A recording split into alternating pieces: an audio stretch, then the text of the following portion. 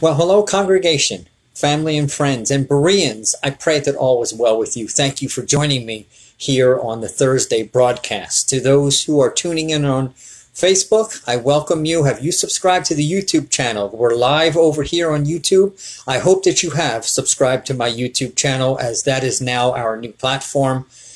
We've moved off of Periscope and on to YouTube. We're happy to be here. It's a little late. I tend to be a little slow in these things, but we are here to stay. Tonight, I want to talk to you about vengeance and revenge. You know, in this modern world that we're living in, particularly in our society, with so many things that are happening right now, emotions are running high. And it seems like if somebody does something to us, we want to strike out and do the same thing, if not worse, to someone else. You ever feel that way? I have felt that way, including recently. Somebody does an evil to you, and the first thing we want to do is get back at them. That is just a normal human emotion. You hurt me, I'm going to turn around and hurt you. You insult me, I'm going to insult you. But what does God really say when it comes to vengeance, or having revenge, or having avenging one thing for another? What does God say about that?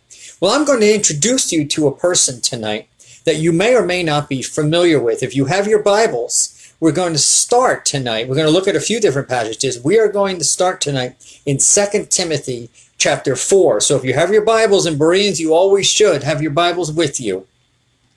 We're going to look at a passage in 2 Timothy chapter 4, and we're going to look there. And I'm going to introduce you to a man named Alexander the coppersmith. It's not much said about him, but what is said about him is devastating. And we need to look at that and pay attention to that in light of what is happening in today's world, because there's so many of us that want to just reach out and get revenge for some things that have happened. And I understand those feelings.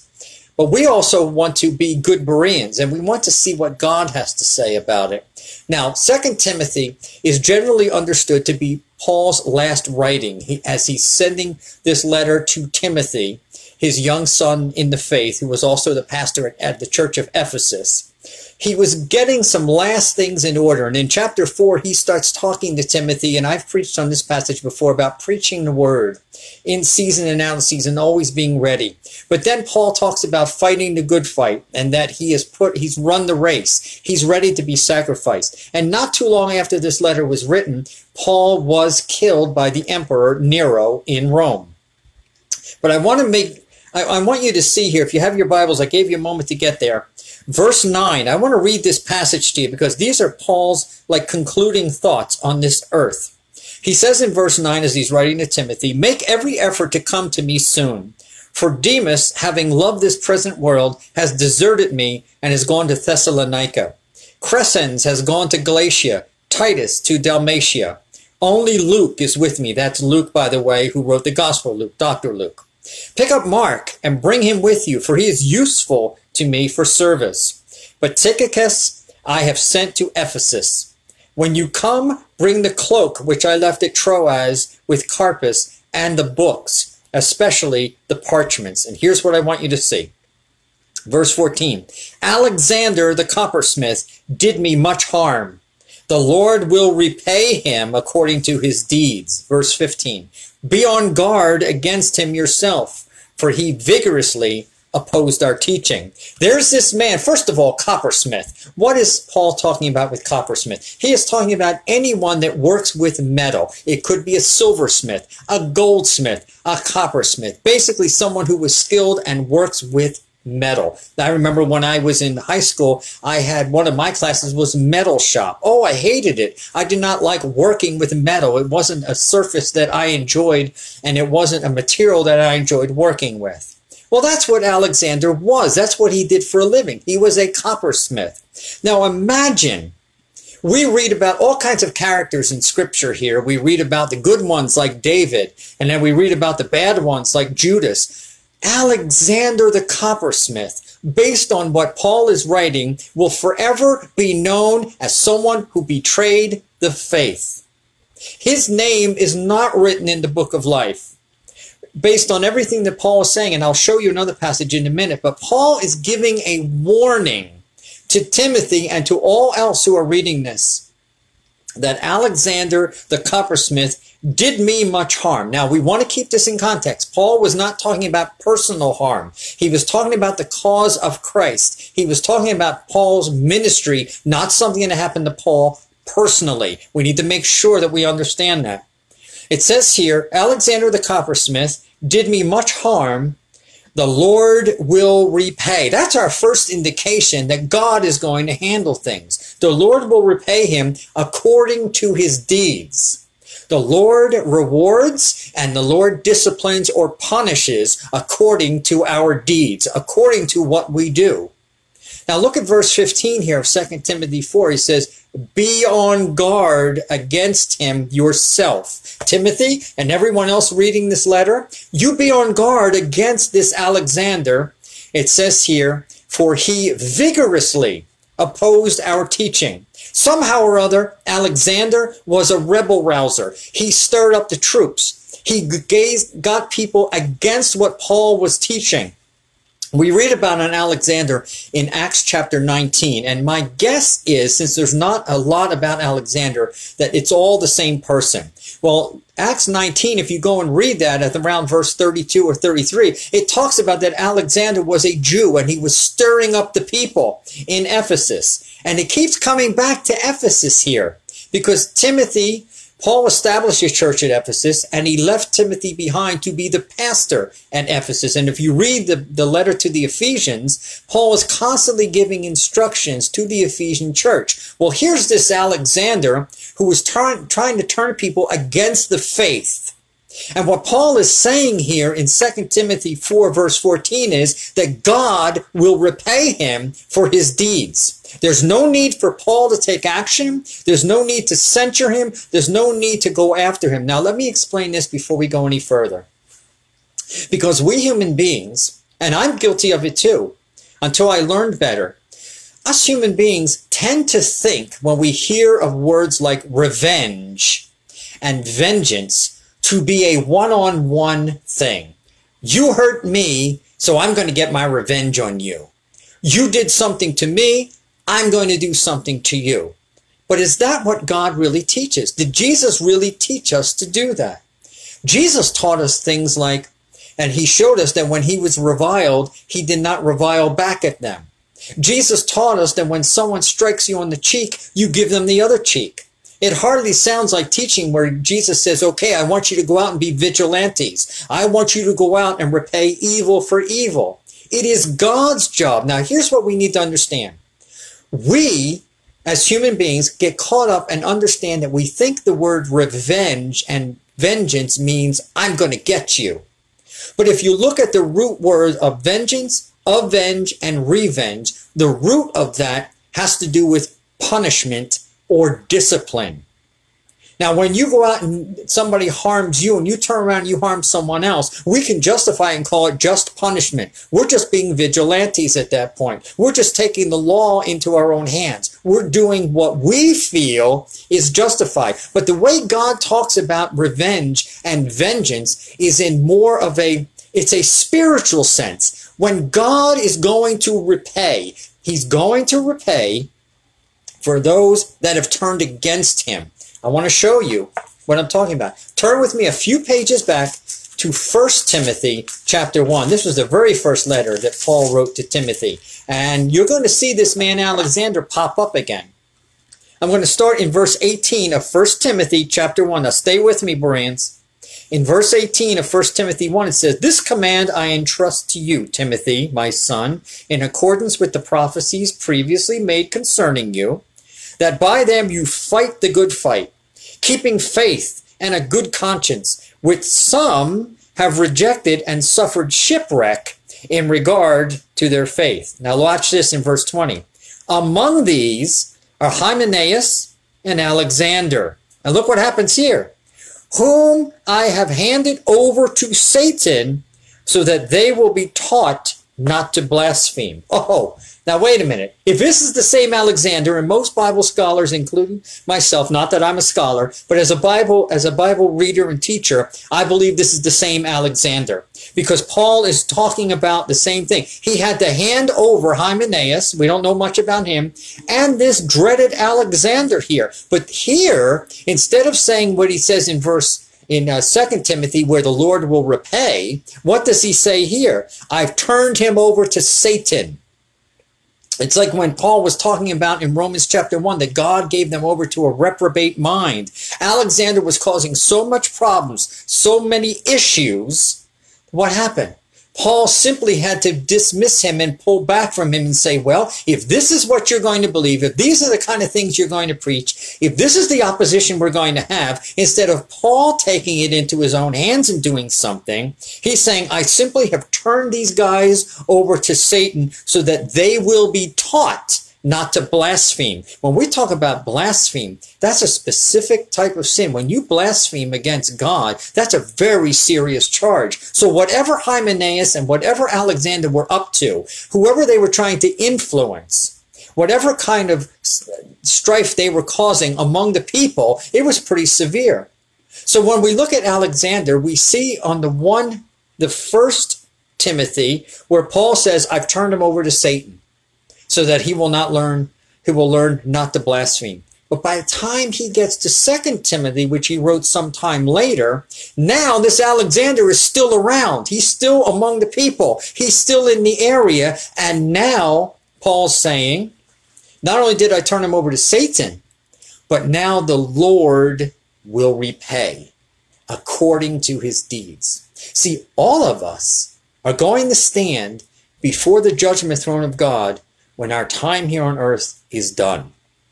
All of us, Jesus told us, will have to give an account for his or her life as to how we lived our life. Did we live it in a God-glorifying way? The most important question is, did we accept Jesus as our Lord and Savior? Because that is the only way we can get into heaven. The only way. Jesus told us that himself in John 14:6. I am the way, I am the truth, I am the life. There is no other way that we can get into heaven except through Jesus Christ. That is a fact. You either accept that as biblical truth or you dismiss it at your own peril. But all of us are going to stand before the judgment seat and give an account for our life.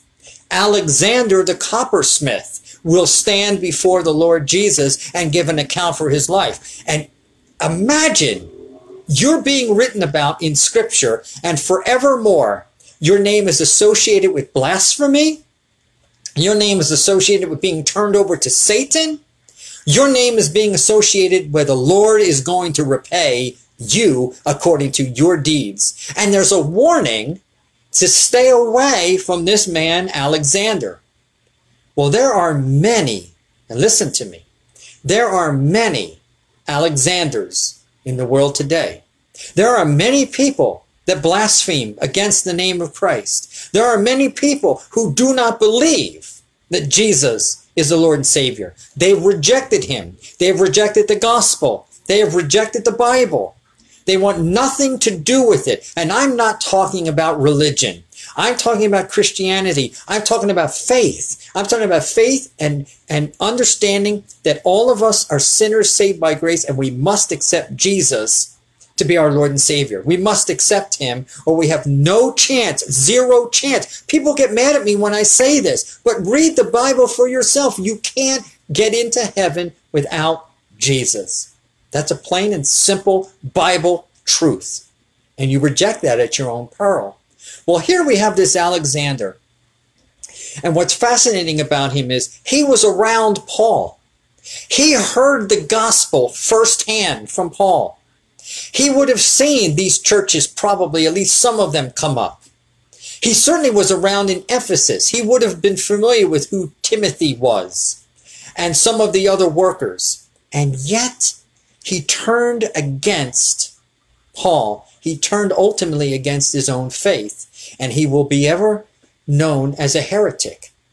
He was a false believer. He didn't really believe. We could put him in the same category like Judas. Judas went around with Jesus for 3 years, and yet Judas was a traitor. Judas betrayed our Lord Jesus Christ.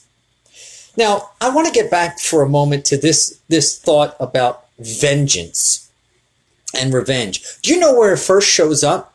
You have to go all the way back to Deuteronomy chapter 32 to see where God actually says the phrase, vengeance is mine.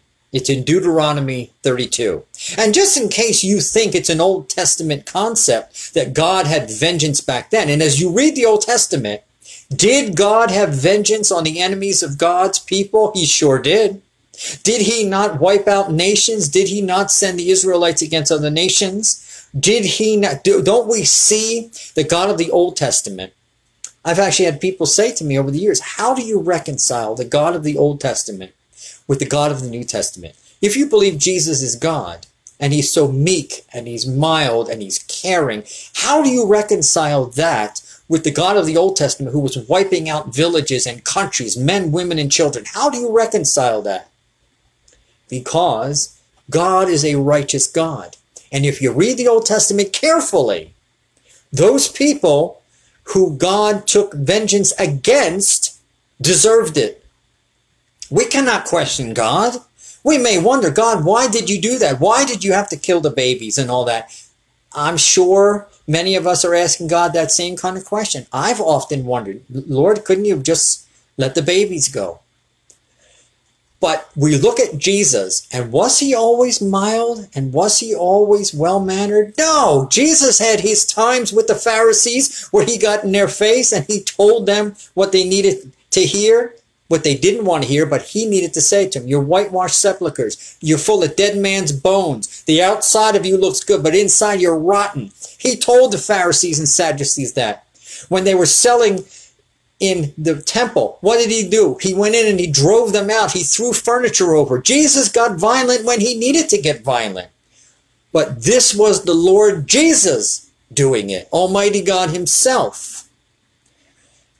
We have to understand, and I know this is tough to reconcile with, and maybe I'm not explaining myself well, but it's too easy for us as human beings, when we're done a wrong, that the first thing we want to do is go and do wrong to someone else.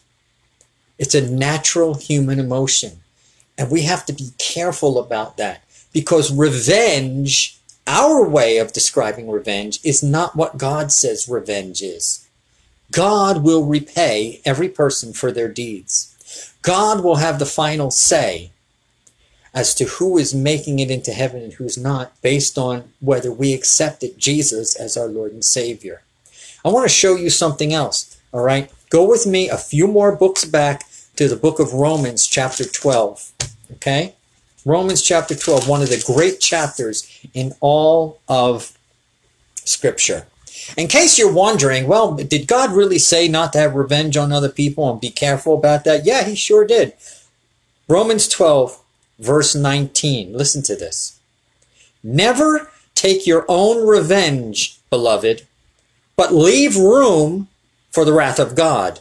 For it is written, vengeance is mine, I will repay, says the Lord. Okay. In verse 21, he goes a little further down, just a couple verses left. I just saw this. It says, do not be overcome by evil, but overcome evil with good. Now, I know what you're saying. That person did me wrong. I just want to get them back. I grew up, as many of you know, I grew up in Philadelphia. And it's a tough town. And I grew up that when you had a problem with someone, you handled your business right away, right then and there. And that usually meant that two people went out into the street and beat the daylights out of each other, and whoever was left standing was the winner. When that was done, you shook hands, and you became friends again, and you went on with life. Now, that's not necessarily what I would call revenge. It's you get into a fight, but you see, you can get into a mindset where suddenly somebody says something to you, and the first thing you want to do is go back and get them. They stuck me, I'm going to stick to them. They hurt me, I'm going to hurt them. That is not. And I know this is difficult to understand. It's difficult for me to understand. But the Bible is clear to me that God will have the vengeance. God will do the repaying. God will have the revenge. But it's going to come in a bigger way than just physical things on earth. You and I could get into physical scrapes with one another because we're upset. Or we can take our vengeance out on material things because we're angry about something. And I'm not supporting what's going around as far as those that loot and those that destroy property. I believe we should be able to protest, and we do. And I believe we should be able to speak our minds, and we do. But if we mean business with God, we've got to let God handle things that God says he will handle. Yes, it's difficult. Yes, when we're oppressed, when we're beaten up, when we're slandered, the first thing we want to do when we get slandered is, I'm going to take them to court. I'm going to sue them. We're sue crazy. We live in a society where all we want to do is just sue one another. Is that biblical? That's for another matter, another time. What I just wanted to come on here and share with you for a few minutes was this. That here we have Alexander, the coppersmith, who was so wrong, who did so many things that were against what Paul was teaching, that he literally was turned over to Satan so that he could be taunted even more by Satan. When you're given up over to Satan, there's no hope for you once you go. And apparently Alexander didn't learn his lesson, because a little while later, Paul then says, well, God is going to repay him for his deeds. But listen, you stay away from him. And so Christians, let me talk to you on this level as well. There are Alexanders in the world that will try to disrupt your faith. There are Alexanders in this world that will do whatever they can to knock you off your focus of Scripture, of Jesus, of Christianity. And Christians are being persecuted around the world. You and I are not being persecuted here in America the way our brothers and sisters are around the world. They're being persecuted. They are being persecuted. Many of them are losing their lives, or they're in jail. Many people in many countries cannot even do what you and I are doing right now, and that is be on social media and talk about the things of God, and talk about Scripture, and talk about Jesus. If I was in a country that, like North Korea or in another country like that, they could arrest me, they would kill me for what I'm doing right now. And so,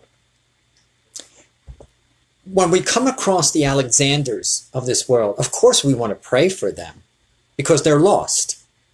But don't let an Alexander drive you into such a state where you want to have revenge on them, where you want to get even with them because they hurt you. This is a lesson that I had to learn recently.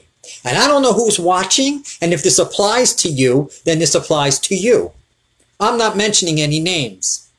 But recently, I had to overcome the desire, the burning desire to get revenge.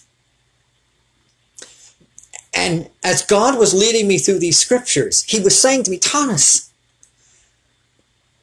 getting revenge and being vengeful and avenging a wrong that you see as a wrong is not for you to do. It's for me to do. So leave it with me. And this has been the hard lesson that I've had the last couple of days as I've wrestled with Alexander. And I've seen, based on what Scripture says, that he was not a nice guy. He was not a nice man. He did some horrible things. And we're going to run across the Alexanders in this world, and we need to be careful of them. This wasn't just an isolated thing for Timothy to do thousands of years ago. This is for us as well. The Alexanders that are going to try to get us to fight them, or get us off of our square, or get our focus off of Jesus, off the Bible, away from church, is going to do what they can to antagonize us. When we come across the Alexanders of this world, we need to remember what Jesus did. When he was reviled, he did not revile again. When they slapped his cheek, he just took it on the other cheek. Jesus did not, because ultimately, Jesus is going to have the final say as Almighty God. He is going to repay everyone according to their deeds. So it's not up to you and it's not up to me to go after someone the minute they hurt us or say something we don't like or slander us in some kind of way. We need to be able to be bigger than that and realize that God will have the final say. The Lord will repay. It's a promise. He will repay. Tough lesson. I know. You may not agree with what I've just stated here, but I invite you to search the scriptures also and be a diligent Berean. Acts 17:11 tells us that the Bereans were more noble than all others. They weren't smarter. They didn't have more on the ball. What they did was this, that when Paul and Silas were preaching to them, they heard the word with all eagerness. They were ready to hear the word. They wanted to hear the word. But then they took it one step further and they searched the scriptures daily, every single day, to make sure what they were hearing was true. You need to do that. If you disagree with something I said, that's perfectly okay. Search the scriptures for yourself to make sure what you just heard, what you were just taught, what I just preached on is true. And if it's not true, then God will show me that what I taught was not true or not as accurate as it could have been. And God will also show you. But we need to be diligent Bereans. We need to realize that God is in control of all of this. It may not look like it at times. It may look like we're living in a chaotic society and there's no rules of order and everything is going haywire. God knows exactly what's going on. And God is in charge. And sometimes God being in charge means to step back and let us do what we need to do, and then he steps in. Sometimes if you read scripture, God doesn't always intervene right away. Sometimes he lets us go a while, and then he jumps in. Other times he gets involved right away. But that's God's prerogative. And so be a diligent Berean. Study your scriptures, the passages I looked at, and read through them. And make sure that God is saying what I said that he says. Also, if this has been a blessing to you, please feel free to share it. Isaiah 55:11 tells us that God's word does not return void. It reaches all those he intends it to reach. So if this reached you tonight, if you're wrestling with this subject tonight, if you are having a conflict between taking vengeance on someone and having revenge against someone versus what God is saying, this would be a good thing to send out to other people as we wrestle together with this very difficult concept, command. God tells us, don't take revenge on someone else. Leave room for the wrath of God. You know what? I don't ever want to be under the wrath of God. Do you? The wrath of God is eternal. The wrath of God is eternal. When God gets mad at you, that's being mad. When God has to correct you, that's serious business. And so, as I wrap this up, I pray that it has been a blessing. Please feel free to share it.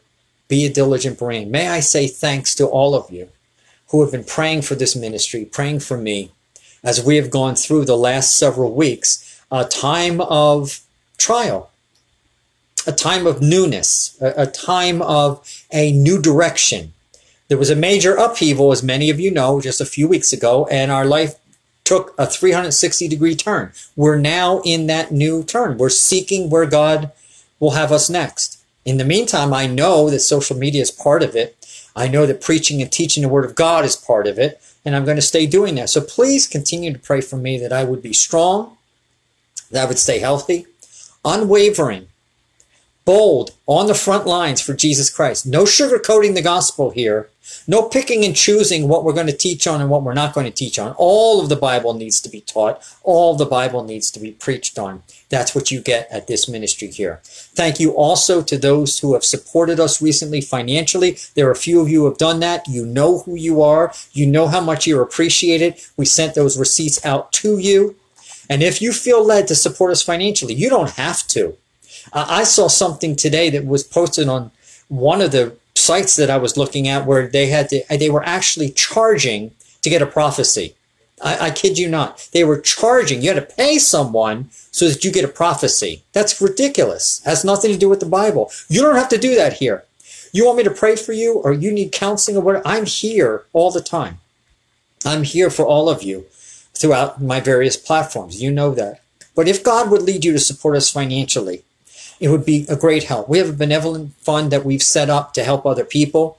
And we, of course, have ministry expenses because right now, this is a total walk of faith. There's no income here, zero. There's nothing.